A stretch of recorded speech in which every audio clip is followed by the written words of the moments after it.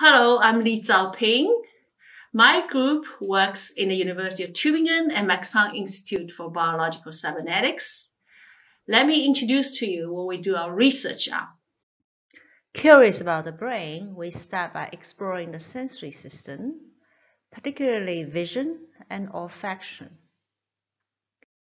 We use a multidisciplinary approach, combining computational ideas, behavioral experiments, and investigations on the underlying neurons and brain circuits. Our team members have diverse and overlapping backgrounds covering these disciplines, and we also learn from our expert collaborators. With this plan, let's focus on vision. In vision, the primary visual cortex, called V1, is the first cortical area to receive retinal inputs. Several decades ago, Hubel and Wiesel discovered that V1 neurons are excited by image elements such as short lines and edges. One could use similar approaches to study higher visual cortical areas along the visual pathway, such as V2, V3, V4, etc., and explore how images of more complex objects, such as faces, houses, trees, could excite those neurons. However, decades later, we have not gained as much insight as perhaps expected by Hubel and Wiesel. I would like to push the frontier of research beyond V1 by asking new questions. It turns out that to do that, we need to first understand V1 beyond what is suggested by Hubel and Wiesel's discovery. I proposed that vision has three stages: encoding, selection, and decoding. Only a very small fraction of visual input information is selected into the attentional bottleneck and then be recognized or decoded. Critically, in this proposal, this selection starts at V1's output to downstream areas. Therefore, retinal inputs are sent to V1 after some encoding. Then, I have proposed that a saliency map is constructed in V1 from these visual inputs so that each visual field location has a saliency value. For example, this location has the highest saliency value in the visual field, and then this location has the second highest saliency value, etc. I formulated the computational logic that defines saliency and how V1's neural circuit calculates saliency. At each visual location, for example this one, its saliency value is signaled by the highest V1 neural response to this location among all V1 neurons responding to this location. These saliency values are read out by the superior colliculus that receives visual inputs monosynaptically to execute gaze shifts, so that the higher the saliency, the more likely it is for this location to be selected exogenously by attention. For example, in this image, this location for this red flower has the highest saliency value in the visual field. It is therefore most likely to be automatically attracting a gaze shift, so that the gaze shifts from its initial position here to this location to place this location at the center of the visual field. Now the bottleneck starts so that only a tiny amount of information flows further downstream, both from the central visual field and peripheral visual field. The downstream visual areas, visual cortical areas V2, V3, V4, etc., and the next stage of visual processing have to be understood in light of this bottleneck. Now, visual decoding or recognition has to rely on the impoverished information due to this bottleneck. So in the central visual field, if this information is not enough for recognition, for example, is this a red flower or a red apple, and then top-down feedback can go back to V1 to query for more information using the brain's internal model of the visual world regarding what a flower or an apple should look like. And this endows the central visual field with visual understanding. However, in the peripheral visual field in these locations, I have proposed recently that this feedback is absent or weaker. So this makes the peripheral vision more vulnerable to seeing visual illusions due to ambiguous or misleading signals from V1. For a timeline, I started working on the encoding stage in the early 1990s and proposed V1 saliency hypothesis, VISH, in the late 1990s. Recently, I developed the consequences of VISH on the decoding stage in a new framework for understanding vision. Here are two of the strongest experimental supports for VISH. One is that human gaze can be attracted by something that does not appear distinctive at all. If you show this image to the left eye and this image to the right eye, we should perceive a superposition of these two images.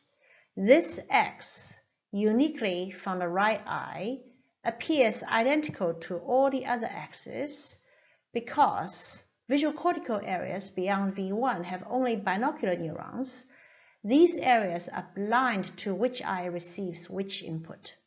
However, V1 has monocular neurons. It can tell that this X is uniquely to the right eye, and its saliency mechanisms are geared towards awarding higher responses to locations having unique visual input features. So this location is awarded a higher saliency value by its unique right eye as the origin of visual input.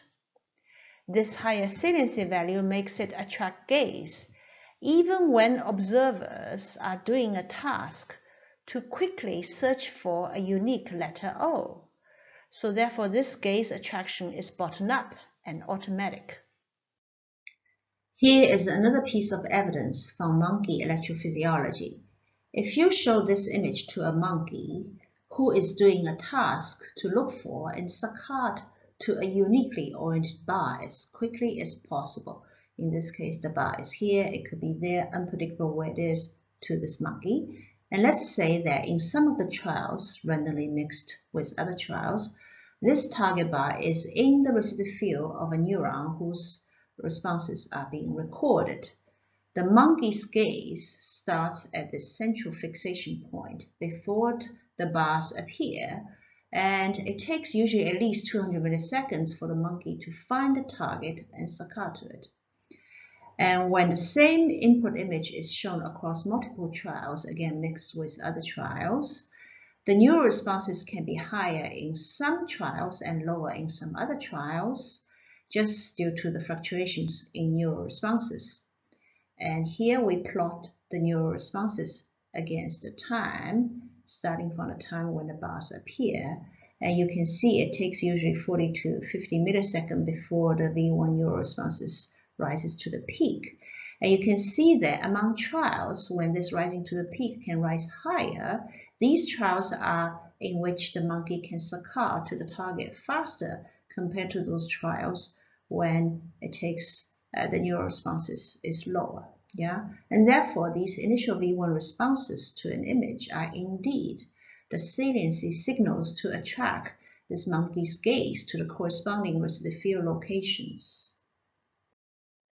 If exogenous attentional selection is by a saliency map created in V1, it then makes sense that the attentional bottleneck should start at V1's output to downstream visual areas. Now let's investigate the consequent visual processes. I proposed a central-peripheral dichotomy so that for looking and seeing in vision, peripheral vision is mainly for looking, while central vision is mainly for seeing. For example, saliency acts in the peripheral visual field to attract gaze shift, to decide where to look. Central vision is more involved once the bottleneck starts. The selected location is placed into the central visual field to be seen. In addition, central vision can use both the feed-forward and feedback processes for seeing, whereas peripheral vision is not good at seeing since it relies mainly or only on the feed-forward processes for seeing. Therefore, peripheral vision is more vulnerable to seeing visual illusions since it does not have top-down feedback to veto misleading V1 signals. Here is an example of such an illusion. The flashing dots only appear away from where you direct your gaze. Here is another example. The static image appears to have rotating snakes, but only outside your central visual field. Thanks to our knowledge about V1, we can predict new illusions to test our theory. For example, we can build such a random dot stereogram with corresponding dots shown to the left and right eyes. And with this binocular disparity, in fact, it depicts a 3D scene with a central disk in front of a surrounding ring. However, if in the central disk, a black dot in one eye corresponds to a white dot in the other eye, this is called a contrast reversed or anti-correlated random dot stereogram. To such a nonsense stereogram, it is well known that V1 neurons respond as if the depth is reversed, so that even though the binocular disparities of these dots are still for a central disk in front of the ring, the V1 neurons respond as if the disk is behind the ring. In other words, the V1 neurons report to higher visual areas that the disk is behind the ring. Therefore, we designed this random dot stereogram for an illusion of this three-dimensional scene for the peripheral vision, which simply believes the feed-forward reports from V1. Indeed, this predicted illusion was observed, but such a nonsense scene is not observed by central vision, which can veto it by top-down feedback. Another predicted illusion is the flip tilt illusion, and it is analogous to this reverse depth illusion, but it's in the perception of a tilt or orientation. And it's like this. This is not a random dot stereogram, and there's no stereo vision here. Anyway, here is a pair of two black dots aligned vertically, and here is another pair of dots. One dot is black, another dot is white, also aligned vertically. And these two dots are contrast reversed from each other, like in this pair of corresponding dots in this stereogram.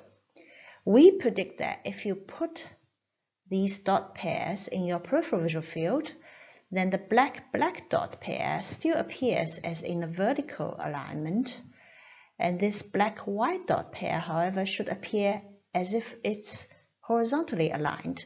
In other words, the orientation of their spatial alignment appears orthogonal to the actual alignment. This illusion indeed appears in peripheral vision, but not in central vision. In addition, we further test the V1 saliency hypothesis, which, as mentioned, involves predominantly peripheral vision. For example, Vish predicts that if one is searching for a black-black pair of dots among black-white pairs of dots, then it's faster and easier to find this target dot pair here. When this target dot pair is parallel to the non-target dot pair compared to when it's perpendicular to the non-target dot pairs. And this prediction is opposite to the well-known wisdoms in visual search literature, but it is related to the flip tilt illusion above, and is predicted if visual saliency is determined by V1 neural responses rather than by some abstract concepts of object orientation, and this saliency value then dictates the ease of visual search. So when it's higher saliency value, then it's easier to search for the target. And this prediction is indeed confirmed by our data. Here we have predicted behavioral reaction times from neural substrates using Vish.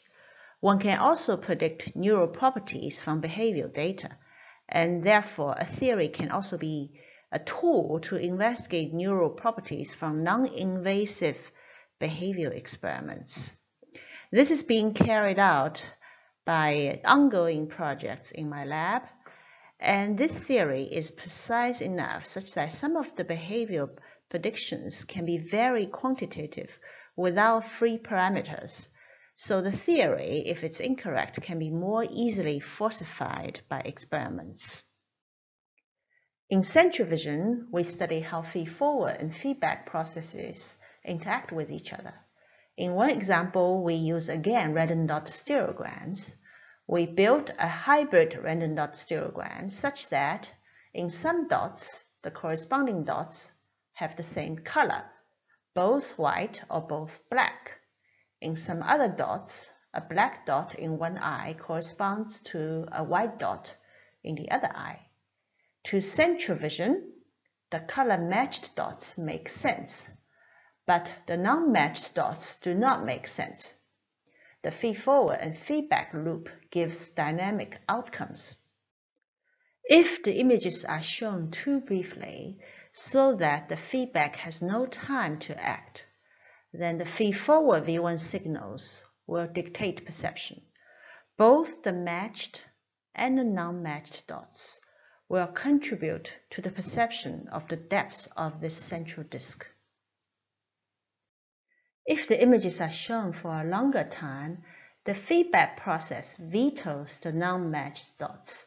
If these dots disagree with the color-matched dots by their respective V1 depth signals in terms of whether the disk is in front or behind the ring.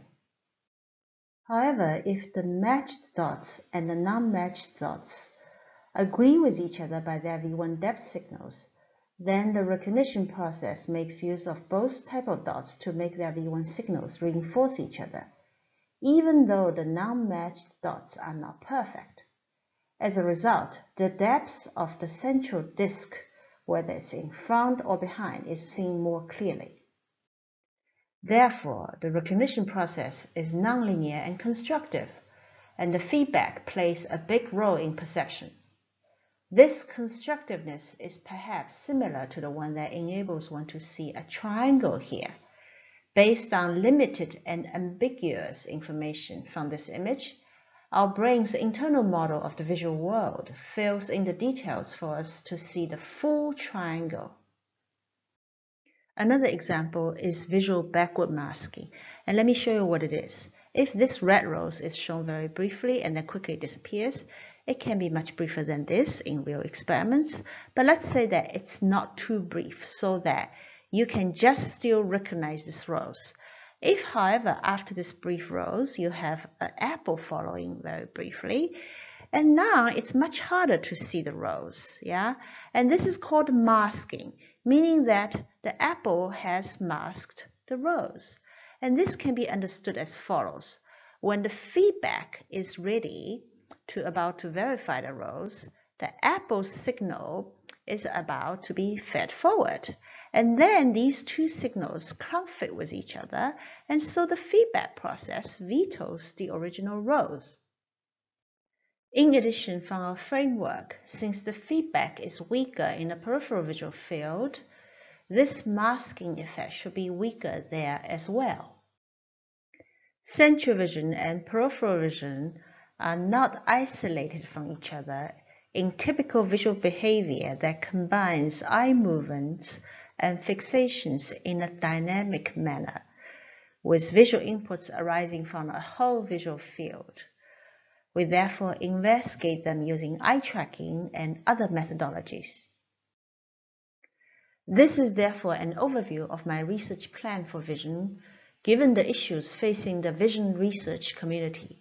My hope is to enable fresh research progress by asking new scientific questions, linking neural substrates with behavior, and making hypotheses highly falsifiable. In our trilogy of approaches, for our current focus, our progress so far is mainly to investigate our new framework at the computational and behavioral levels. In our next step, we would like to expand by motivating and carrying out studies at the level of neurons and circuits, while continue our computational and behavioral studies. The computational issues in vision, particularly feed-forward and feedback between V1 and higher visual areas, may find their parallels in olfaction. Here we have the olfactory bulb receiving odor inputs and higher olfactory centers, and feed-forward and feedback processes for olfactory object selection and recognition. We can, for example, explore common computational principles across different senses. Thank you for your interests, and you can get more details from these websites.